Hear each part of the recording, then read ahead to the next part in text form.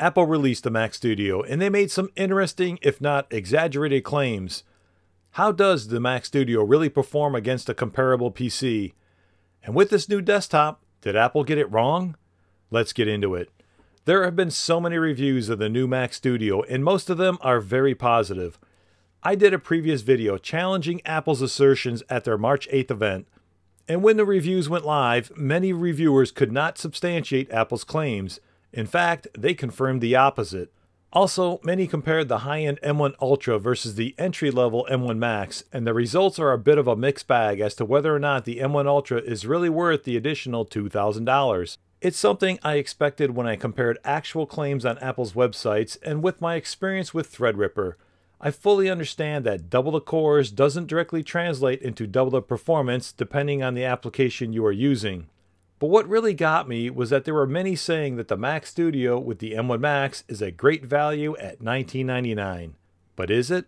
To test the new Mac Studio, I ordered the entry-level M1 Max version. Just like I don't need a 24-core or 64-core Threadripper, I also don't need a 20-core M1, so the base model is just fine. Many of the comparisons I have seen have not compared the entry-level Mac Studio to a comparable PC. Now back in 2020, I built my latest gaming rig and I was able to install macOS on a separate SSD. I did that to compare how this gaming machine running macOS would perform against the ridiculously priced $6,000 Mac Pro. I named this rig Big Mac.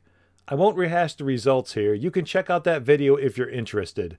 But shortly after that build, and before the latest GPU mining boom, I was fortunate to pick up a Vega 64 for just under $250 to upgrade from its RX 580. So I wanted to know, how does the M1 Max and the Mac Studio compare to Big Mac? Let's compare the specs. For the CPU, the Mac Studio has 10 cores, 8 performance plus 2 efficiency. Big Mac has the i9 9900K with 8 cores and hyperthreading. The Mac Studio has 24 GPU cores, while Big Mac has a Vega 64 GPU. They both have 32 GB of RAM. The Mac Studio comes standard with 512 GB, while Big Mac has a 1 TB Gen 3 NVMe SSD. Back then, I was able to build Big Mac for a price of $1635. Now I updated Big Mac to run the same version of Monterey. Shout out to the great information provided at Dortania and Tony Mac x86. And I installed the same version of apps to benchmark. This is the best apples to apples comparison that you can get. With all the glowing reviews of the Mac Studio, you might think it's going to squash Big Mac with its old hardware. Let's find out. Starting with the CPU benchmarks. In Geekbench 5 single core, the M1 Max scored 1792, while the i9 scores 1395. In multi-core, the M1 Max scores 12.7, while the i9 couldn't break 10. That results in the i9 losing out to the M1 Max by about 22%. Ouch. Moving on to Cinebench R23, in single core, the M1 Max scored 1535, while the i9 scored just under 1300 at 1295, so the i9 is 18% behind the M1 Max. In multi-core, the M1 Max scored 12.3, while the i9 scored 12.8 for a 3% win. In the CPU cycles render using Blender, you can see that the i9 finished the render sooner than the M1 Max in every test for an average of 27% better. Also, I used the new Blender benchmark where the result is now in samples per minute and a higher number is better. In Monster, the i9 is 20% faster than the M1 Max CPU. In Junk Shop, the i9 is 27% faster. In Classroom, the i9 is 23% faster. On average, the i9 is 23% faster than the M1 Max CPU. In compiling code using the Xcode benchmark, the M1 Max finishes in just over a minute and a half at 92 seconds, while the i9 required over 2 minutes at 130 seconds. That means the M1 Max finishes 29% faster. In Logic Pro, running the new Logic benchmark test for a 30-minute loop, that's right, 30 minutes, as I wanted to make sure this was absolutely stable, the M1 Max was able to play 169 tracks, while the i9 was able to play 152 tracks, so the M1 Max allows 11% more tracks. In apps not yet optimized for Apple Silicon, the M1 Max must run under Rosetta 2, and that still happens for many people. To get an idea of the difference, I ran several benchmarks. Pause the video if you are interested and want to look at the numbers in more detail. What is interesting to note is that the M1 Max CPU performance is the same whether it's in a MacBook Pro or Mac Studio. When you look at the operating frequencies of the CPU cores, you find that the CPU in the Mac Studio is no faster than the CPU in the laptop. The single core speeds are similar and the all-core frequencies are identical. The only difference is that it is now running much cooler due to the large heatsink in the Mac Studio. With Apple Silicon, gone are the days where you could expect better performance on the desktop versus a laptop. Let's move on to the GPU. In the Geekbench 5 Metal Benchmark, the 24-core M1 Max scores 60,000, while the Vega 64 scores 12% higher at 68,000. In Geekbench 5 OpenCL, the M1 Max has a larger drop in performance and the Vega 64 is now 24% higher.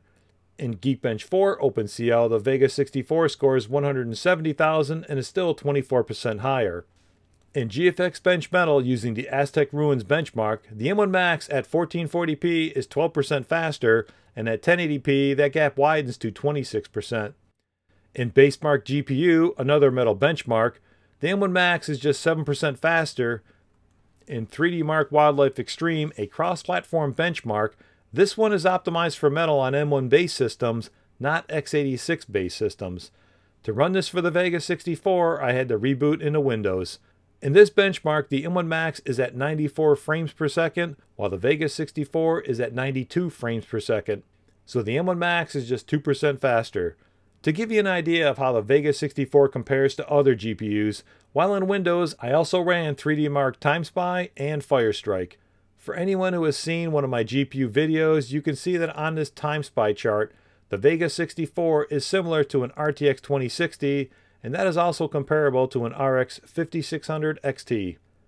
In Luxmark, I have the Vega 64, the 24-core M1 Max in the Mac Studio, and also the 32-core M1 Max from the 14-inch MacBook Pro I previously tested.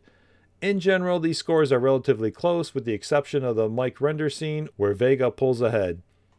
I also ran the benchmarks in Tomb Raider, Rise of the Tomb Raider, and Shadow of the Tomb Raider at 1080p, 1440p, and 4K, all at the highest settings.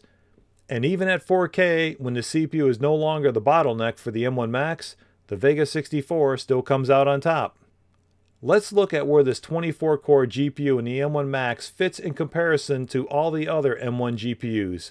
Taking the chart from my MacBook Pro GPU review and including the scores for the M1 Ultra, I plotted the entire M1 family together. And from this chart, you can see that the M1 Max with 24 cores is a mid-range offering. And taking another chart from that previous video where I included desktop GPUs from AMD and NVIDIA, and plotting the 24-core M1 Max and the Vega GPU, you can see that it is similar to an RX 5700 GPU. That is further confirmation that this 24-core version is a mid-range GPU. Now for the SSD benchmark, the 512GB in the Mac Studio soundly defeats the Gen 3 NVMe drive in Big Mac. Big Mac would need a Gen 4 SSD, but since it only has a Gen 3 bus, it would need to run a RAID setup to compete. In the Amorphous Disk benchmark, we gain a little more insight into the speeds. It confirms the higher sequential read-write speeds of the Mac Studio. However, the random read-write speeds, and this is what we mostly experience, favors the Gen 3 NVMe drive in Big Mac. For the Blackmagic Raw speed benchmark, this tests the speed of decoding full resolution Blackmagic Raw frames. From here you can see the i9 is more than twice as capable as the M1 Max CPU, while the Vega GPU is 14% faster than the M1 Max. Interesting to note, the Mac Studio did perform slightly better than the M1 Max with 32 GPU cores in the 14-inch MacBook Pro, which further shows why you should not upgrade to the M1 Max in that small laptop chassis. Finally, in Final Cut Pro, I did an export on 4 of my previous videos.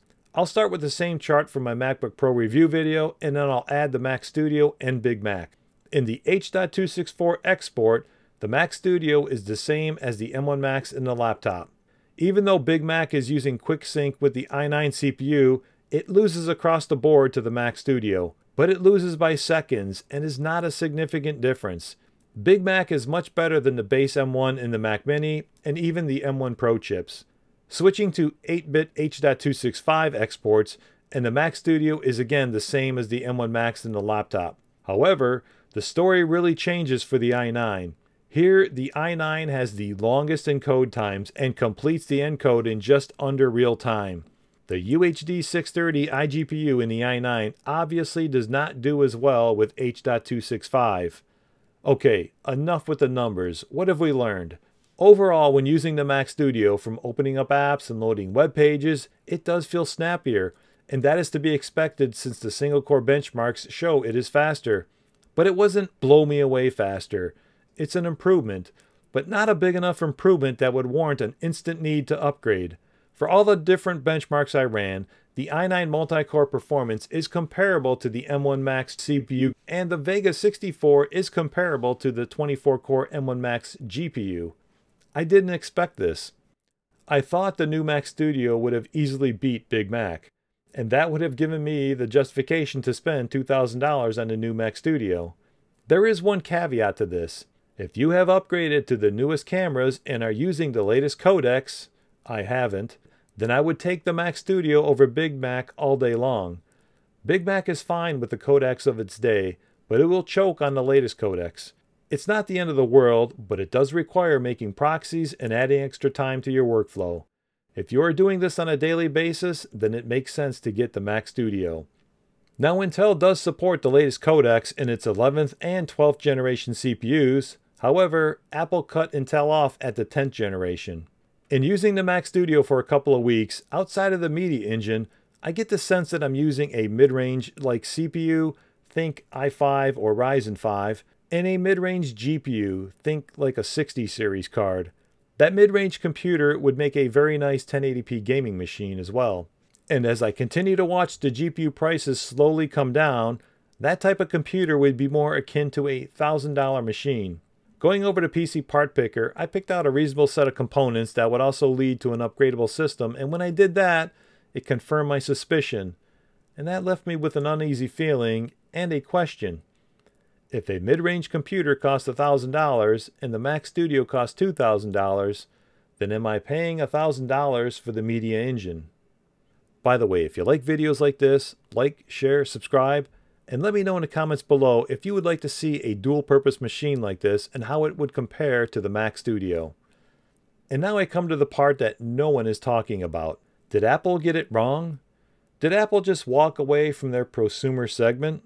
The Mac Studio is obviously targeted for those who have a studio, but what about the prosumer? Previously, you could use a sub-$2,000 computer like the iMac, complete with 5K monitor, keyboard, and mouse as a prosumer type device. You know, you're not there yet as a full professional creator making enough money to have your own studio, and yet you're still learning and growing your skills, and you have a tight budget. Previously, you could have that one computer function as a multi-purpose device. You also had the flexibility to run both Windows and macOS. Now with Boot Camp gone, you don't. Prosumers don't typically have big budgets. For a prosumer, that would make Apple Silicon desktop Macs even less appealing. Getting back to that mid-range build I discussed earlier, how would it perform against the Mac Studio for half the price? To find out, we'll cover that next time. Thank you all so very much for watching. Stay safe, and I will see you in the next one.